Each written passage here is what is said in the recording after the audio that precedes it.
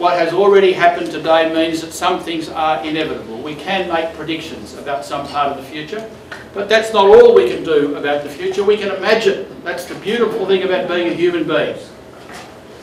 We can imagine things about the future that don't exist today, things we would like to have, things we'd like to create, things we'd like to make happen. And then even after that, we've got a little guest, haven't we? Even after that, we've got parts of the future that are an inevitable surprise. The future is not infinitely predictable. No one knows everything about the future, so there are always parts of the future that surprise us. So we're going to spend a little bit of time in the short time we've got today looking at all three of those kinds of the future. But as I said, our interest is the future of work, your future. What sort of jobs and work are you going to have in the future? Where would you like to go? What is the world putting out there for you? But as I said, all good futurists begin by looking backwards. So let's begin with a history lesson. Now, if I had hours and hours and hours, there is so much history to talk about the way the world of work has changed over the last couple of 100 years. It's impossible to cover all of that in the time I have, so I'm going to give you a quick skate over some of the significant things about the history of work. The first thing to know is that the word job that most of us think we have to have in the future, that most of us focus so much on, most of our politicians promise us they're going to create more jobs, that word didn't even exist before the year 1800. There was no notion of going to a job, there was just work you needed to do. So packaging things in that nice little bundle called a job is a relatively new thing for human beings. And in fact, as we're going to say in a little while, that process of packaging things in jobs is changing profoundly. And the sorts of jobs that are going to be around for you when you leave here are significantly different than the sorts of jobs I was told about when I was at school. So this is what the original industrial movement was focused on. Once we came up with this idea of a job, the question was, how did a job fit into our life? And in the 1850s, this was how a job was supposed to fit into your life. The job was what you did for 8 hours, so that you could enjoy 8 hours, spending the money that you earned on the job, and then you would sleep for 8 hours. That was how a day was supposed to be organised, according to us, in the 1850s. And as we'll see, that world has changed profoundly. Let's have a look at how much it's changed. We could do this in lots of ways. Let's do it with my personal story. I won't ask you to try and find me. Anyone want to try and find me in that picture? Anyone want to have a guess? Which one? There we are. You got me. There I am. We didn't call it Year 10 in those days. It was called Form 4 when I was in school.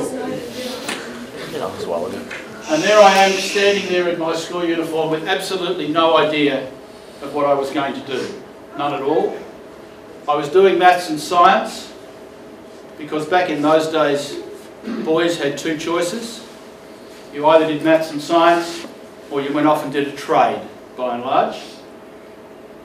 And I wasn't very good with my hands, so I did maths and science. I had really no idea what I would do, and I've had a quite varied career. I should say at this point, it's clear from these slides that I've got a presentation here, and I'm going to happily keep talking for the whole of this session. If any of you are brave enough to interrupt at any point, pop a hand up and I'm happy to elaborate a little more or answer some questions. And I'm certainly happy for anyone who wants to approach me at any time, since I am part of a school here, and ask me about my career. But I can tell you I had absolutely no idea what I was going to do when I was sitting there in Year 10 in 1967. But I'm just going to pick one example from my working life to give you an idea of how much things have changed in the recent past. And that is that in the 1980s, I worked for Ford Australia. There's me standing on Sydney Road out the front of the plant. And here's a little indication of what it was like to work for Ford Australia in 1983. 6,000 employees on the basic wage. When you joined the company, you got 2 hours induction. That was all you got. And you worked according to a very, very rigid timetable prescribed by the employer. And the fun part at the end of the day was standing next to the time clock. The biggest challenge in the day was how many time cards could you punch through the time clock in the 1 minute between 4 and 4:01, because nobody wanted to work the 1 minute overtime that came from being the person who punched their time card in at 4:01. And so they had this great little system of standing there and all massively trying to get their cards through the system, because that was the rigidity of working in 1983. 30 years later, what did Ford look like? 30 years later, Ford had 1/3 fewer employees, earning about twice the basic wage, making more cars than they made in 1983. It took 3 weeks to get inducted into how to work on the assembly line at Ford, and the plant worked far more flexibly than it had done previously. That was how much it had changed in those 30 years. Of course, those that know anything about the car industry today know that in 2018 there is no longer any Ford at all. Nobody is making cars at Ford. Obviously, it's Australia. Oh, yeah, not Australia. So that's how much one workplace has changed throughout my working lifetime. When I quit the corporate world to become a futurist, this was how the Age described my move. Is that you? That's me. They couldn't understand what I did. Why would anybody leave a good corporate job such as the one I had to become a futurist? The only way they could describe what I did was to call me a dropout. Not the most flattering thing, but it's a nice, interesting example of mixed feelings. You find yourself on the front page of the paper, but you're described as a dropout. You might like to think about how you'd feel. I wrote to them and said I hadn't dropped out of anything. I thought I'd dropped in to something new. They thought I'd dropped out. We could spend a lot more time on the history. The best way I know to do that is to give you a quick stereotypical view of what the world was like, what I was told the world was like in 1967. When I was your age and I was at school, this is exactly how I was told my life was going to play out, and how my sister was told her life was going to play out. My life was, as I've said, you had 2 choices. At school, you either studied and became an academic, or you got yourself a trade and became a tradesman.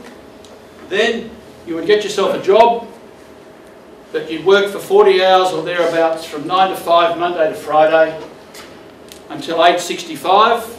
At age 65, someone would hand you a gold watch and you'd move into blissful retirement, lying on a hammock drinking beer.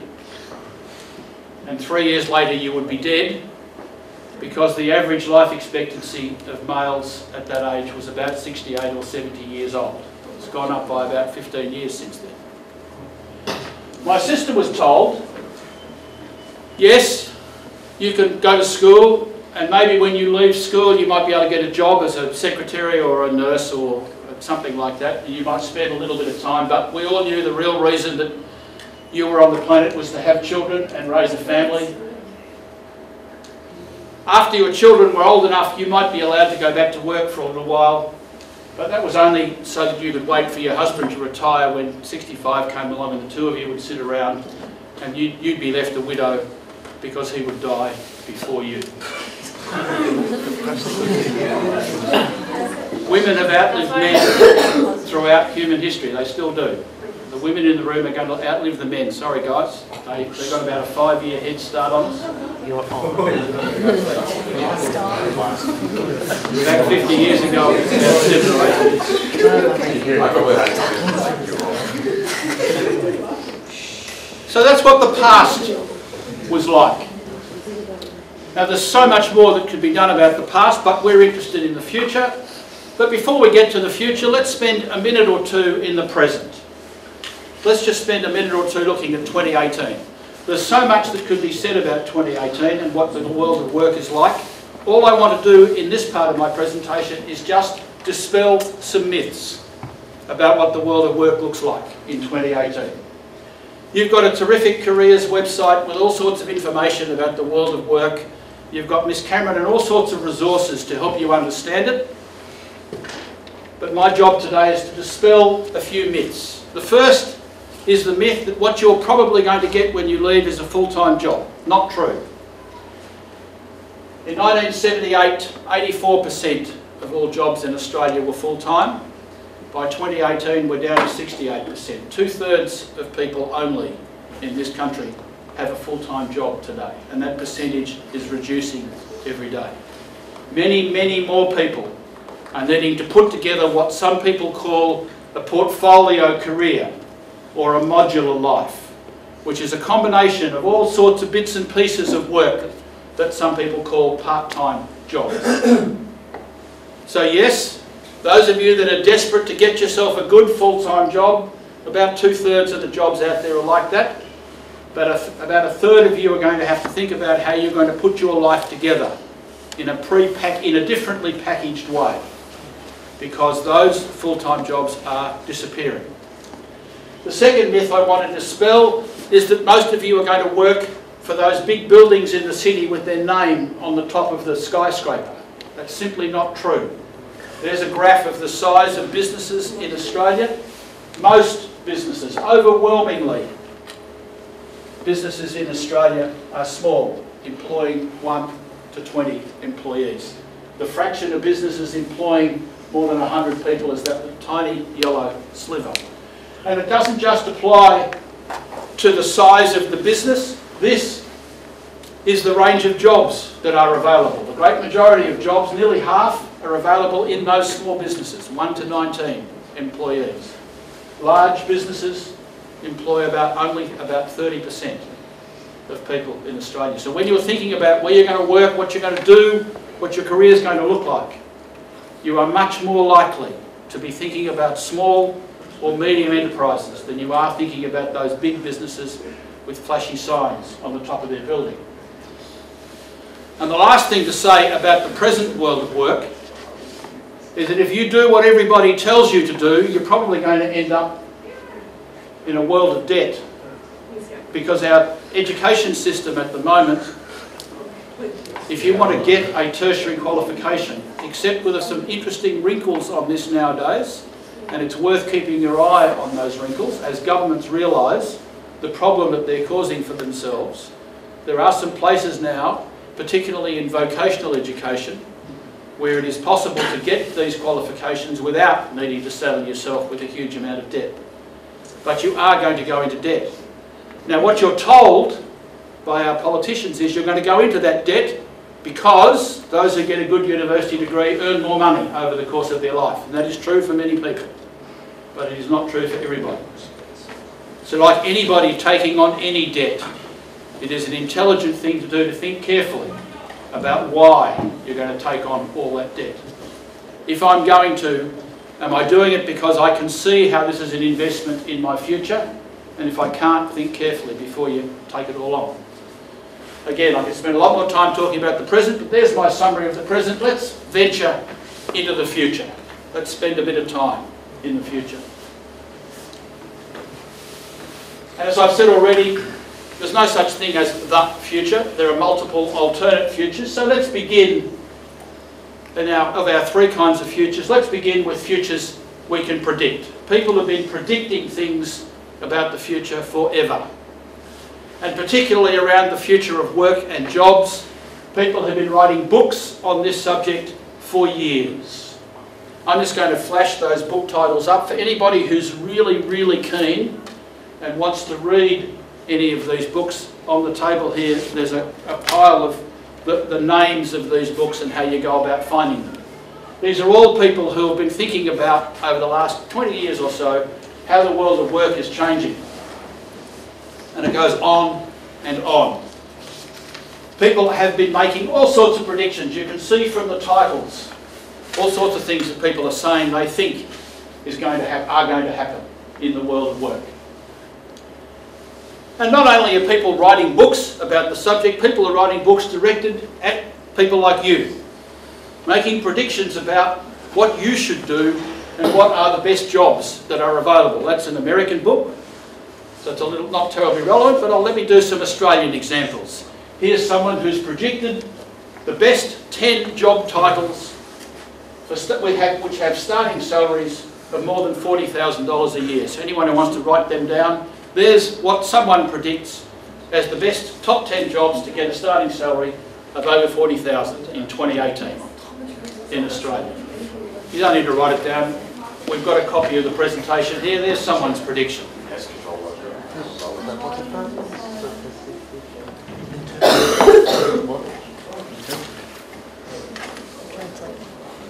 There's one set of predictions. Here's somebody else's. This is a British organisation called Fast Future. This is their list of 10 job titles that don't yet exist, but which will exist by the time you get to the point where you're in the workforce. I'll just see how well you can concentrate without talking for a brief moment. I'm just going to flash through these and let you read them. I won't talk about them, but I'll give you long enough to read each one so you just get a sense of what some people have predicted jobs might look like.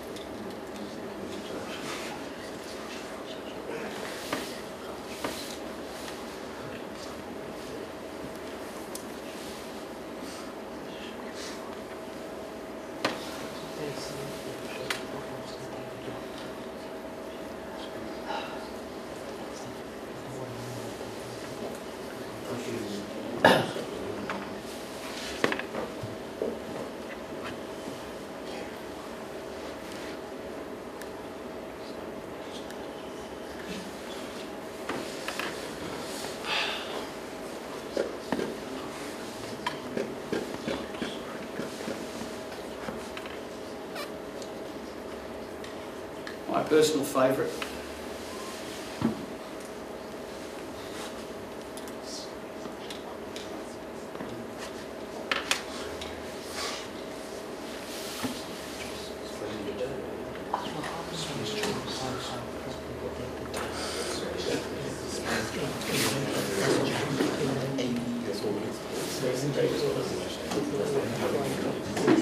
So there's absolutely no shortage of people predicting things for you.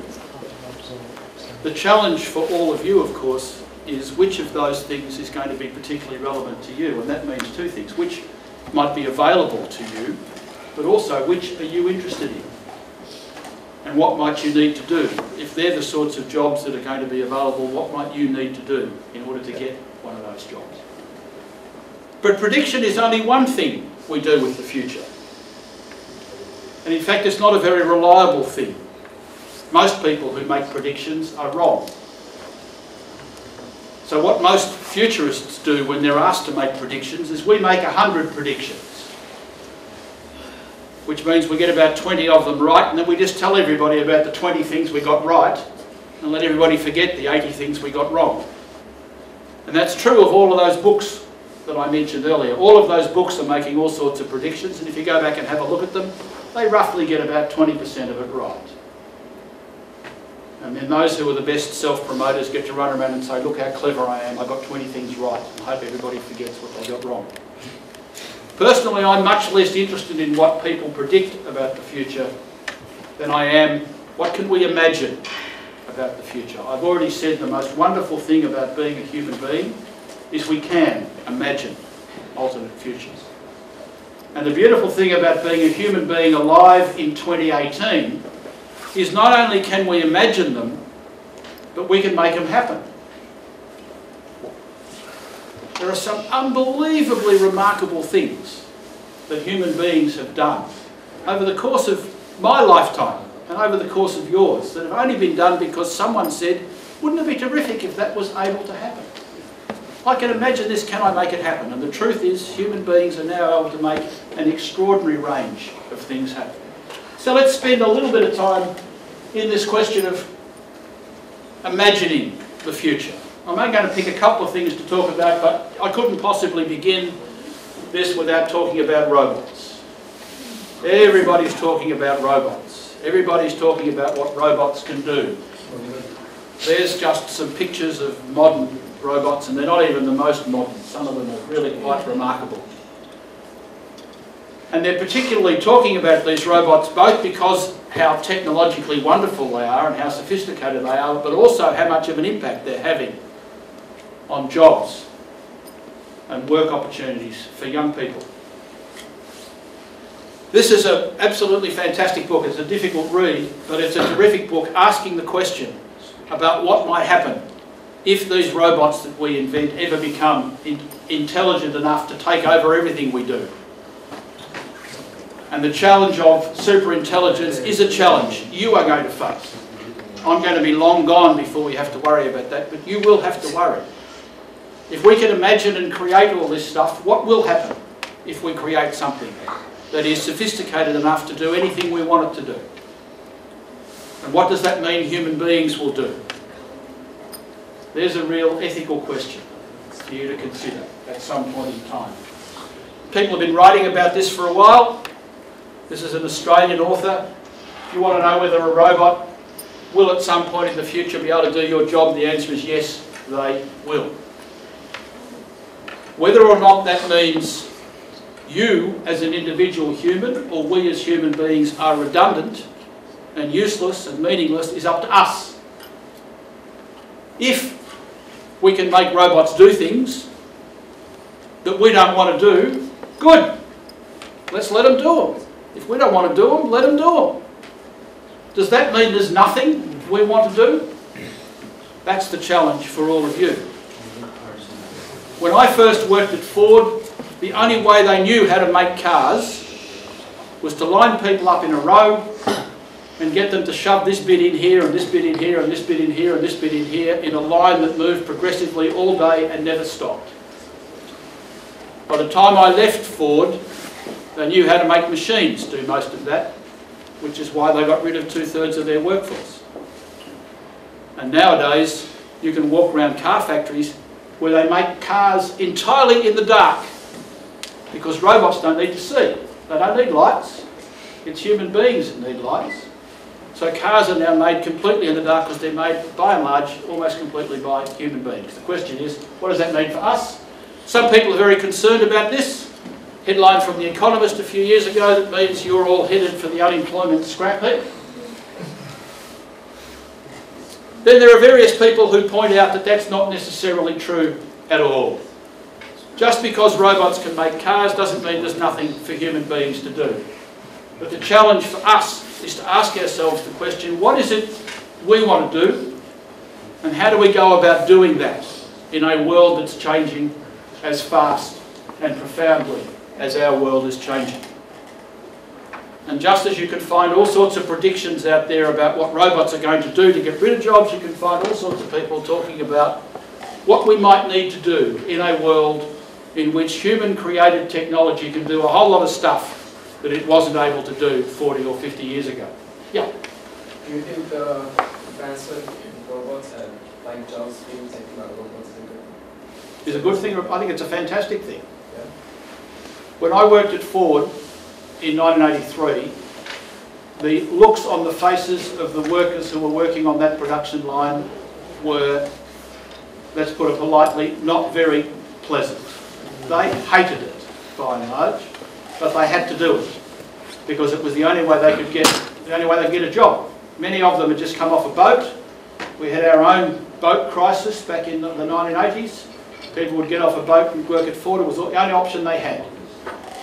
So if we can get robots to do those jobs, fantastic. The challenge though is, if what getting a robot to build a car does is puts human beings on a scrap heap, then we have a problem. The question is, what can we do if we get robots to do it? Do you think doing this will cause more people to get educated? Education's one thing. That's why I'm here.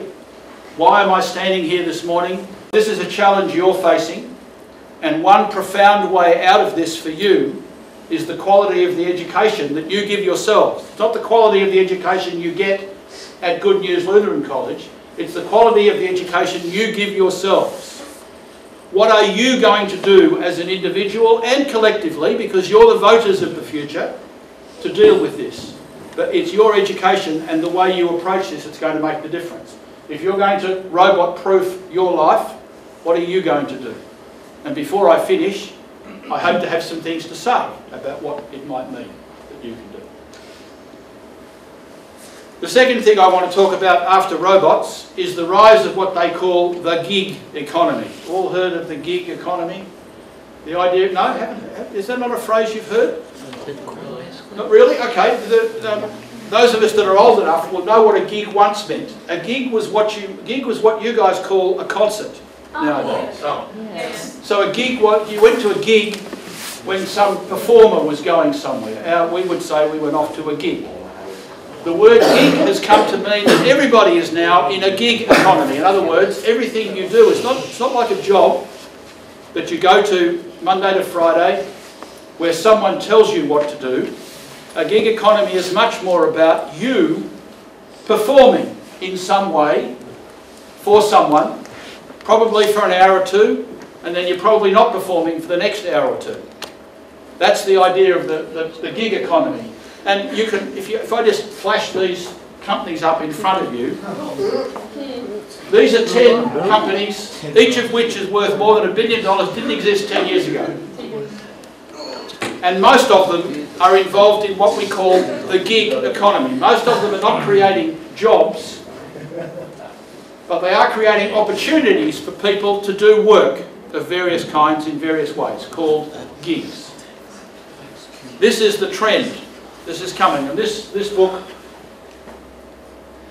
for anyone that's interested in thinking about the future, is just come out in the last week, which is a serious researcher thinking about what this might mean for young people. I want to, having recommended lots of books, there is one particular book that I want to recommend that I actually brought in because it's an Australian book. Because when we think about futures we can imagine, the question we need to ask is, what are the industries that are going to exist in the 21st century when you get there? We know what the industries used to be. Ford, car making, used to be a big industry. It doesn't exist in Australia anymore. What are the industries of the 21st century? One way to answer that question is to ask a futurist what it might mean to design 2050. And Peter Elliott in this book attempts in that volume to answer the question, what are the industries of the 21st century? And here's the sorts of industries that he's describing, that he thinks might exist or might need to exist, that don't currently exist. Places where there is work that needs doing, and we need to get people in there to do some of this work.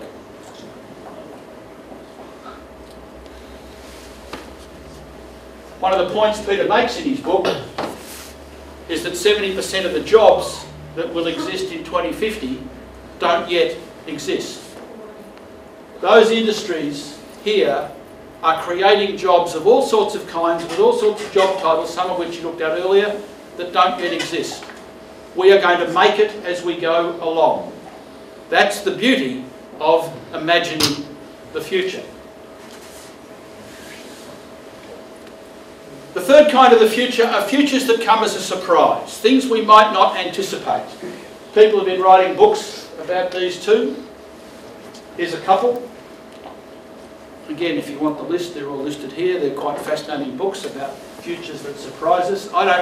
I can think of lots of things that would surprise me. Here's a few things that might come, that might be a significant surprise. There's a phrase for these surprises. They're often called black swans. The reason they're called black swans is really quite interesting since we live in Australia. Before Australia was discovered, no one in the world had ever seen a black swan. All the swans in the world that anybody had ever seen were white. Then suddenly they came across to Australia and they found that we'd bred black swans. No one even knew they existed. When the first settlers arrived here, one of the things they did was they sent these things back to England. And the English said, "How did you paint them? What did you do to create these things? There is no such thing as a black swan." Well, in fact, there are black swans and they exist in Australia. So this phrase, black swan, has come to mean something that could well be out there somewhere in the future, but you have no idea it's out there. And it comes as a big surprise. So people have written books around black swans. Here's a couple of my black swans. One that scares me. We've had a couple of very close calls with global pandemics in recent times. The SARS virus and various other things. The globe is now, even HIV, for example, the world is now so closely interconnected that a damaging virus could spread around the world very quickly and do a huge amount of damage. We've come very, very close. Anyone interested in reading the history, you find out just how close we've come in the last decade or so to nearly destroying ourselves with the pandemic. On the much more positive side is the notion that we can get almost free energy, such as the energy from the sun, by harnessing fusion. What might it mean if we were ever able to technologically generate all the energy we wanted to generate pretty well free? What opportunity would that bring? That's the notion of a black swan. Something that we might possibly anticipate. If it happened, it would have profound implications for all of us. And the reason that we can think about black swans, and the reason that we have an advantage that robots will never get up to, or at least in my lifetime will never catch up with, is that human beings are great pattern recognisers. We're able to see things that robots are not yet able to see. We can see patterns in things and we can create patterns in things and allow us to do things that they can't do for us. That's the great talent that we have. That's why we, even with futures that surprise us, we can actually create surprising futures. Okay. There's a quick run of the past. What does all this mean? What does this mean for you? What might it mean? Well, here's my description of how the world's changed in my working life. The 1960s, the world that I grew up in, that little boy in 1967 sitting in his little classroom photo, he was told that the world was going to be very secure. So long as I went off and got a university degree, I'd get a secure job. Someone would keep me employed until I turned 65.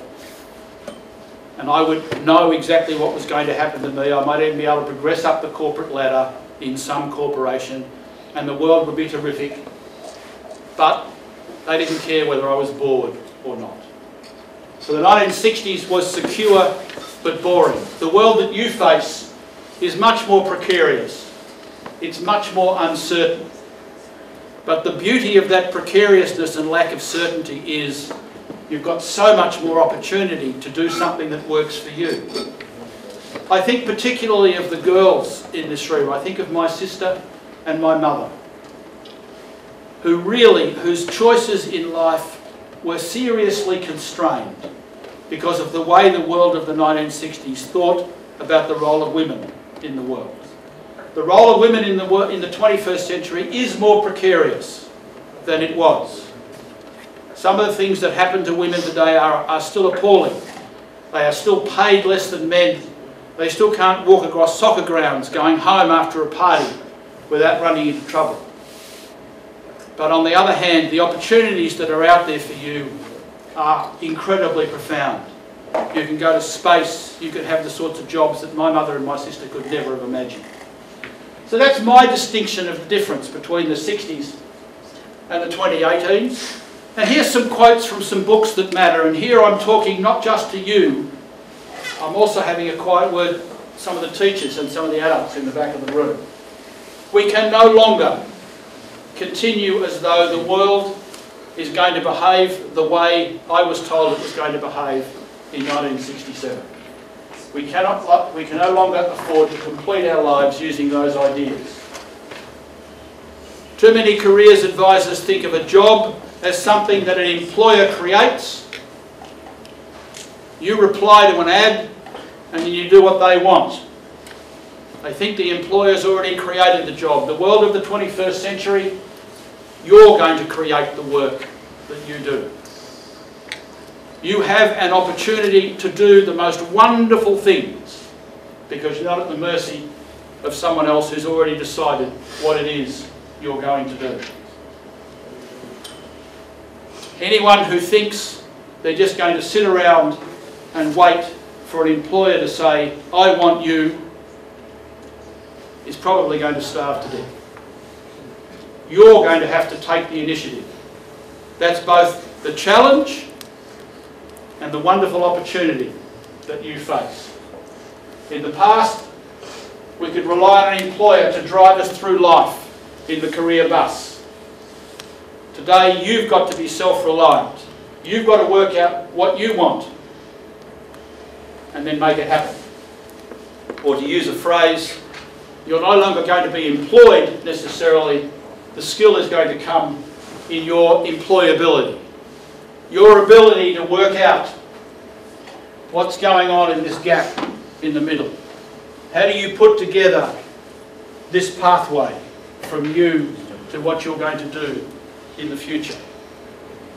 It's a challenge, but it's a wonderful opportunity. The questions you ask are the questions at the bottom of that slide. What am I good at? What do I really want to do? What types of things have I done well in the past? What interests do I have? What do I do that makes me feel best? What can I do that I enjoy so much that I can't bear not doing it? That's the opportunity. Some people call this becoming a boss of your own company. Creating you and co. Thinking of yourself as being self-employed. Even if you work for an employer. Even if you find yourself answering a job ad. Think of yourself as creating something for you in that job rather than just doing what someone else wanted you to do. If you feel your work is valuable and enjoyable, chances are you'll attract enough money to make your life work. But finding that is a challenge. So the challenge I want to leave you with is, having listened to all this, what questions are you going to ask now of yourself, of your teachers, and of everybody that you interact with in the world? What questions do you need to know to help you work out where you're going to go, what study you're going to undertake, what sorts of opportunities you're going to construct and create? What questions are you going to ask that are going to help you create the future that you want? We've produced a little flyer which summarises all of this, and I've got a copy of all of this for you here to take away, and hopefully it's something for you to think about as you plan what is some of the most important decisions you're going to make in your life. And I've left 5 minutes for questions and comments if anybody's got any.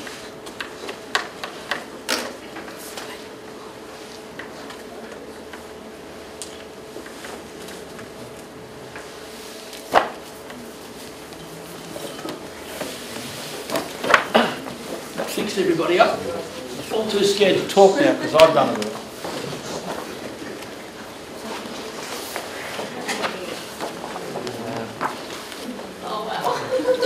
Maybe you should say it out loud. There'll be some job industries that we're not more to be able to work in. Like there's some areas in the job industry that just requires people practically. My take on what is going to happen with robots is like what happened with pens. I'll just wait. It's probably easier if we try and answer and ask one question at a time. When biros were first introduced, when computers were first introduced, all sorts of jobs changed. And what happened was, those things were used as a tool by people to be able to do things they weren't able to do in the past. Robots, in their full description, because they do all sorts of things, are just another example of another tool. So if you ask me what I think is going to happen, I think almost all of you do already. Look at you, you've got laptops and Palm Pilots and phones. You already augment your life with technology every day. Could you imagine getting through your current life without, it's not exactly a robot, but it's not far off. Some of you might have Alexa or Siri or someone at home and you're doing all this stuff on your machine. So my comment would be almost all jobs of all kinds are going to interact with technology in various ways. And some complete jobs are probably going to be replaced by robots. I do think that a Roomba robot can probably vacuum this floor without any human intervention. They can navigate their way around the tables in modern life. I think we could probably do that. But they certainly couldn't build this classroom. They certainly couldn't fill this classroom. So there's always going to be room for human beings. The question is, how well do we use the technology? It's going to replace some things, but I don't think it replaces us. I don't see there's any way in which the technology replaces us. There is so much that we want to do in interaction with ourselves and with each other and with the environment. We want to use the robots to enhance that, not to replace us.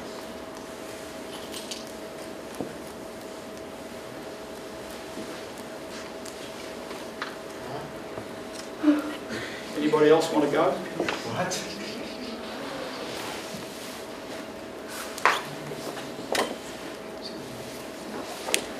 I think we're done.